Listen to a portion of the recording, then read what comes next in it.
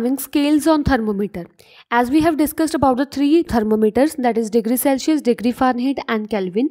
Degree Fahrenheit, degree Celsius and Kelvin, they all are having their fixed upper fixed point and lower fixed point. And in a Kelvin scale, lower fixed point is 273, upper fixed point is 373 Kelvin.